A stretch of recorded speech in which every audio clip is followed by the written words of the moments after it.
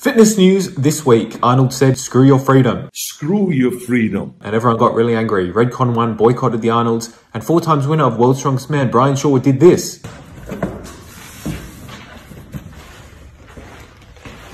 And I thought he was walking out to his backyard to do this.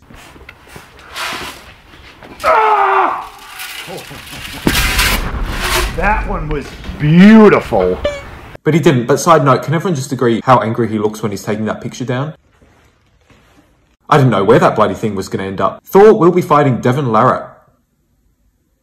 Boston Lloyd said that the cycle of a coach that was coaching some people in Europe was way worse than he thought. This is the most recent person that just messaged me. Even worse than I thought. And that's when you know it's bad. If Boston Lloyd says your cycle's bad, like, you need to really take a look at what you're doing, because that's pretty bad. Tony Hughes contracted COVID and thought he was going to die. Gasping for air, dying. Tony Hughes got over COVID and wants to do threesomes again. And like I'm telling you, I think we need to get back into the threesomes. And Pavlo and Ivan both attempted 505 kilos at the World Deadlift Championships, and both unfortunately failed, but what a huge effort from both of these guys. Absolutely amazing. But I think the biggest news comes from Afghanistan. Now, if you haven't been following the news, it's been very depressing. The country has fallen, everyone's scared, there are babies being passed over fences, people are falling off planes, everyone's trying to escape, and it's actually legitimately tragic what's happening in that country. But you know what else is tragic? This video that I found with the Taliban taking over the presidential palace. They thought, you know what, we have a country to run and we need to set up a country and build roads and infrastructure and hospitals, but we need to get a workout in first. Straight off the battlefield, they walk straight into a gym, and look at what is going on here.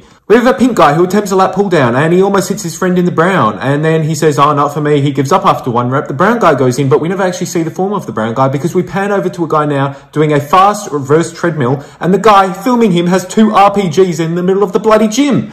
Brown guy, the form is, well, yeah, it's not great, but look, it's better than pink guy, who's now gone off to do another machine somewhere. And now we have a bloody guy doing a bicep curl into an overhead press. Now, actually, this is probably the best form out of all of it. And you know it's bad if someone's doing a bicep curl into an overhead press, and that's the best form in the entire bloody video. But look, they've had a long day killing people and taking over a country. So, I mean, you have to cut them some slack. Now we're taking a look at the gym again.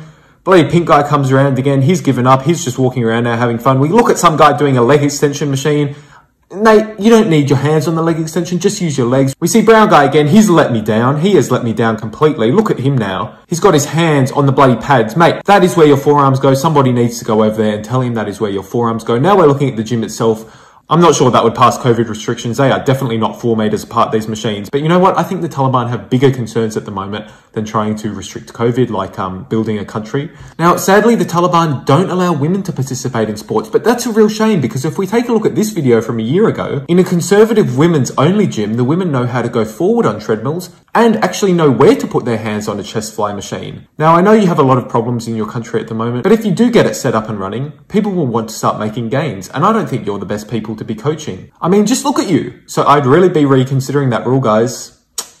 I think the women have you beat here. Fitness science, the news of the week.